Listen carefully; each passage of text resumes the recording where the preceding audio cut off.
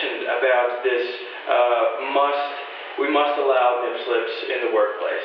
Tell us why this is such a big thing for you. When I was 8 years old, a man came up to me. Really? Pointed over at his wife. He was married. Pointed at his wife, and he said, "Watch this." I watched, like a good kid would do. Sure. He went up to his wife. He told her to look that way. Just turn her head, look that way. Pull her whole shirt down, man. This is major I was nip right slip. there. So you've heard it first on Newsroom 1. This is Alex's story with the story saying good night.